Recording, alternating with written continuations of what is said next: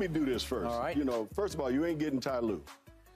Ty Lue ain't coming. You know, Ballmer ain't letting that happen. He ain't gonna let you go from the Clippers to the Lakers. He ain't letting that happen. You can forget that. Okay? How much do you want? That ain't happening. I think that's happening right as we speak. Yeah. How much do you want? Yeah. My recommendation, the next Laker coach, and out of the 8 or 9 names that I've heard, his name wasn't on there, is make LeBron the coach. Ooh. Make LeBron the coach. I have half-kiddingly suggested let him be the player coach. Make him the coach. Then why you say that, B? Listen, I got nothing but love and respect for LeBron. I love him. I think he's one of the greatest players that ever played this game.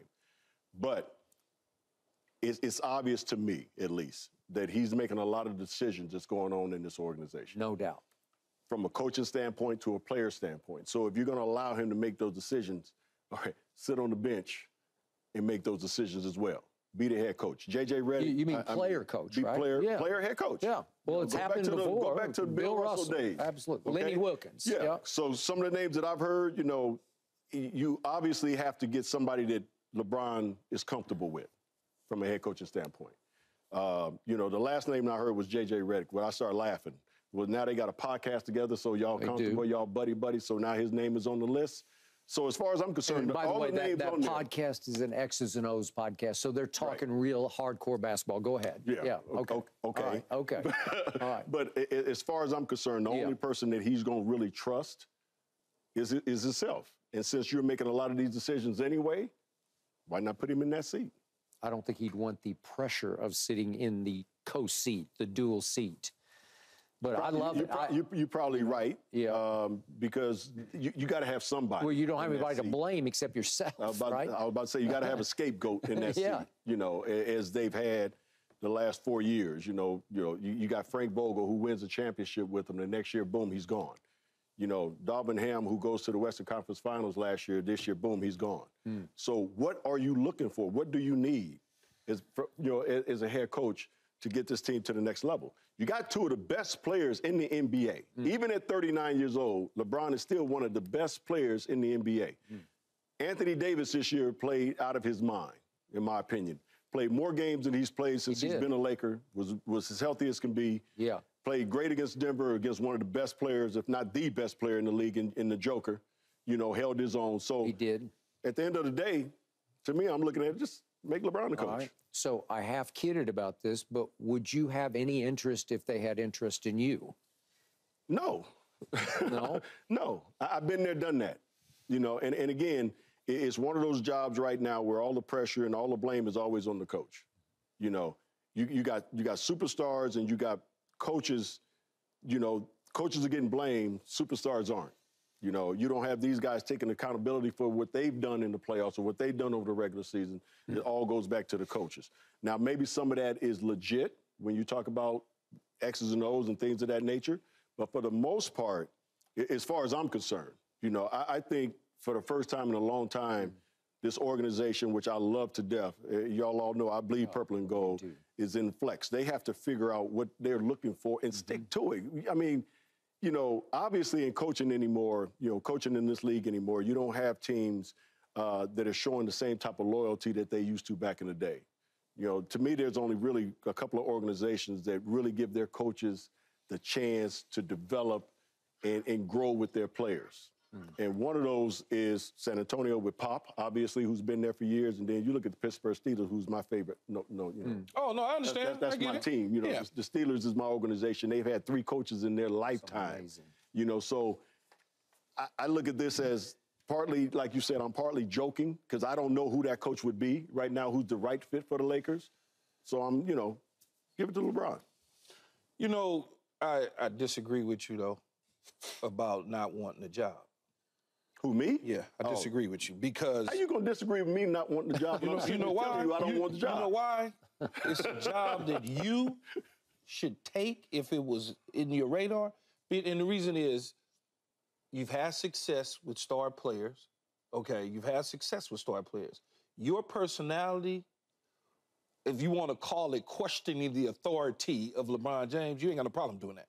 No. And it feels like to me, where he's had the success at, so to speak, was when they questioned his authority. When you go look at Miami and, you know, Spoles wasn't, you know, better yet, Pat Riley wasn't having it. He wasn't doing the Shaq coming down to the floor and coaching. Right. So he said, no, you play basketball. And Eric too. And I was going to say, too. And Eric at the same thing. He's like, no, man, you play basketball. Right. So he has success doing that.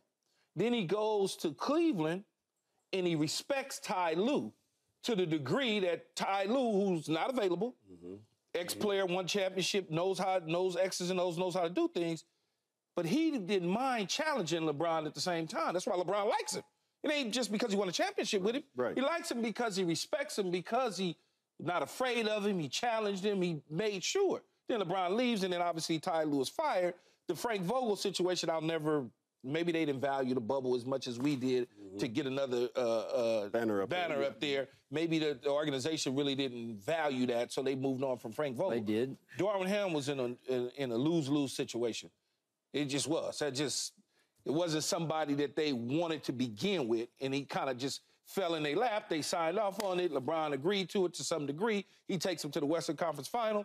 And as I said, as I told everybody, I said, if they lose in round one, he's going to go bye-bye, no matter how they lose. It could have been game 7. If they'd have lost, bye-bye. Now, when you talk about head coaches that they should go after, I think guys like Fizdale, okay, who LeBron respects and likes, and has had teams that had bad rosters in New York, but had a decent roster in his first year in Memphis, and they wind up winning 40-some-odd games. Then him and Gasol, that thing fell apart, and he wind up moving on. Or I look at a guy, which they probably never, ever do, is like a Bryon Scott, who's been an assistant coach under Ty Lue and other coaches, and he had a shot in Denver. Did you see his roster in Denver when he was? Think about it. You mean that crap he had in Denver? You can't win like that. Crap he had in Denver? You can't win like that. And LeBron respects B. Shaw, but it would be up to LeBron to go to them and say, I want this type of coach. I want this. Now, as far as JJ Redick goes,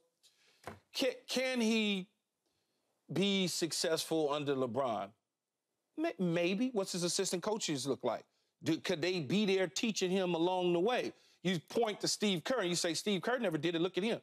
Well, look at his team, number one. On top of that, Mark Jackson had already done to teach that. He already got him to that level. And on top of that, though, Skip, Steve Kerr was in the organization of the Phoenix Suns. He wasn't coaching, but he was the general manager, which essentially is coaching because he's picking players. He's strategizing with the coach on what things to do. So he didn't start off like JJ Redick could potentially start off. Then there's the name Mark Jackson. I don't know all the details about what went on at Golden State, but you can't tell me this dude can't coach. You can't tell me he doesn't deserve another opportunity with a franchise he is to just coach. His own man. Yeah. He does things his own way. And that's okay if you have to win live with that. Just put it out there. He's been blackballed. Okay. Let's just put it out there. Which Mark makes Jackson no has been sense. blackballed to be a head coach again in the NBA for a number of years. And you're right. It doesn't make sense, but it's the truth.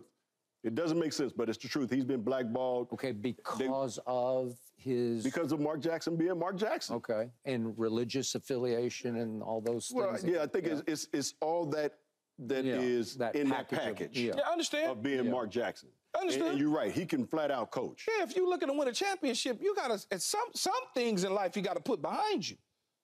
If you're looking to win a championship, some things you just got to ignore if you're the Lakers and Jeannie busting them. But then I also think from an organizational standpoint, people that may want the job are afraid to even deal with it because the way it's set up.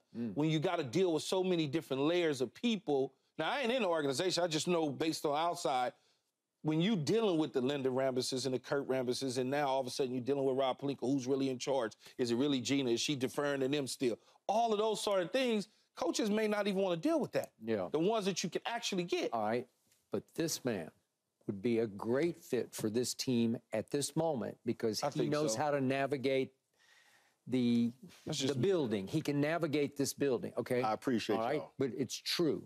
But I would not wish this franchise upon you at this moment like I because said, I appreciate that is correct. I'm good. Because I would not wish LeBron on you at this point because he's too far along. Would he respect you because you got 3 put your 3 rings on the table and say, I got 3 of these. And I won them at the highest level, the highest ways. And Darvin didn't have any rings that he could put on the table. He was a decent NBA player, but he wasn't this man. So I think there would be a meeting of the minds, but you would not back down from LeBron, and you would help him. You would save him from himself minutes-wise, the way Darvin tried and failed to do, because LeBron's just going to do what he wants to do. Well, he's going to respect him. That's what I said. He's going to respect him coming through the door. Just through the door. Yeah, because he already knows that guys like this, they just not going to have it. You know, even though he may be right at times. Yeah.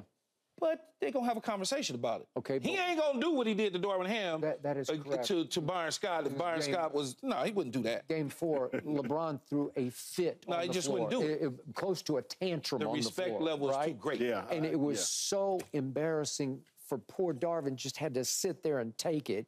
And then it screwed up his mind, because in the next game, Austin Reeves wants to, you know, let's challenge. And he's like, okay, let's challenge. And he got completely out of whack, right? And then AD wants to challenge. Okay, I give in. I'll challenge, right? No, you got to be in charge. You got to be in command. And LeBron would not have shown you up like that. So that would be the start. But again, I wouldn't wish any of this on you, because somebody's going to have to pay in the end. As I always say, that's true. The quote-unquote GOAT needs a scapegoat in the end if it doesn't work out, and that's the head coach. Yep. And not me. I'm good. Okay. I'm trying to think. But I'm still trying to think who is the fit for the Lakers from a head coaching standpoint. Who do you guys the most really think? decorated coach out there is Budenholzer, because he did win a championship and he was Pop's right hand for many, many years. True. Did very well in Atlanta. Okay, he's got some credentials. Would LeBron respect? I don't know. Probably not. Would he be able to communicate and deal with LeBron? Probably not. That's just me. 4 coaches in 7 seasons with the Lakers. Luke Walton. Then after Luke, it was Frank Vogel, Darvin Ham, and then whoever they get now. I don't see any of them. The 3 of those 4, I don't see any of them dudes where LeBron really was respected him like that. It's not exactly the Steelers, right? No, it is not. No. Okay. Hey. Love you, appreciate you, and Skip, always a pleasure. Thank you for coming in, and enjoy your golf game today. Thank you. All right. Thanks for watching, Undisputed fans. Do you want more highlights from the show? Make sure to click that subscribe button for all the exclusive content from Undisputed.